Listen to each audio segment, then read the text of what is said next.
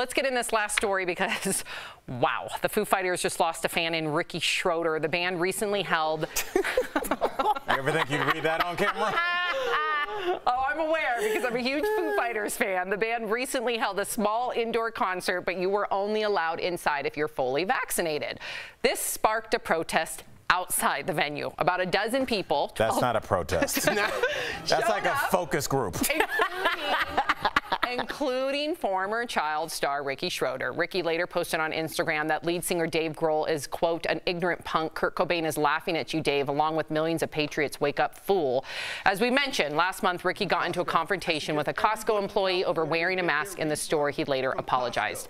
My blood's boiling for Dave Grohl because, you know, him and Kurt Cobain, they had a very... Nirvana had a tumultuous relationship, but him and Kurt Cobain, they go way back till when they were babies, right? When they were teenagers, when they were in their early 20s. That's his bandmate, that's his homie. His friend can't defend him from his grave, and you're gonna throw Kurt Cobain in your face.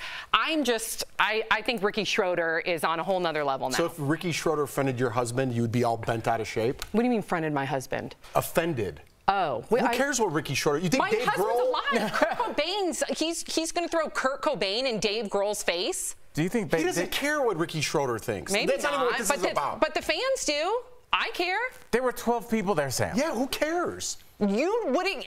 Am I really like the only person? No, I understand what you're saying. If you're gonna throw something in someone's face and it's a deceased friend, thank you. That is like it's super low. But that's it's what also she's saying. Desperate, Erica. It's super desperate from a man that is trying to make himself relevant, Jeff, in 2021. Right. He's clearly not because there's 12 people there. His last camera appearance was outside of a Walmart. This guy used to be famous. Costco. So I feel like this is just a sad man. I'm sure there's a 7-Eleven somewhere on his agenda to have some outburst in. But this is what happens when you don't identify yourself. I agree with you, but listen, there are people that really, really care for Kurt Cobain and everything he stood for. Just You're like looking at it two different ways. No, I'm not. Who are you protective over? Maybe you're protective over Kobe Bryant, like my husband is. You don't want to see people. Yeah, but if Ricky Schroder offends someone that I don't know Ricky Schroder. I don't care what you have to say, Ricky Schroder. That's how I feel. You're crazy. I'm not offended He's of Ricky. Yelling at Costco people and telling people what 11 of our followers to not go into this concert. You're out of your mind. I don't care what you have to say. Why would someone's words affect you? It doesn't you want to affect teach me. him a lesson? No, it doesn't affect me. I think everyone's missing my point, and let me clarify. So if haven't been clear, I apologize. My point is that when you are a big fan of a certain celebrity, whether it's Kobe Bryant, Michael Jackson, or Kurt Cobain, you don't want to see their name misrepresented or maligned when they're 6 feet under. There's a respect there. No, Sam, and I'm just saying Ricky Schroder, does it offend me personally? No, but I want to set the record straight because I sit on a TV show and my voice is, people are going to hear this. That's wrong. It is. I totally understand what you're saying. I completely understand. But everything he did was wrong.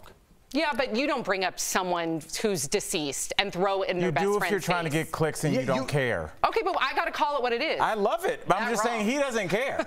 What did you just say? I think we're looking at that totally. Okay. I thought it was a vaccination story. It's a sad man outside of a concert story. It had multiple layers, okay? We all took our own thing from it. Yeah, I love Kurt Cobain, but you're right about the vaccination part. Dude, Kurt Cobain's so amazing. Do you know what he used to say on stage okay, I'll tell you guys later what he used to say on stage. I'll be tuning in for that. It's actually very important. Okay, we'll be right back.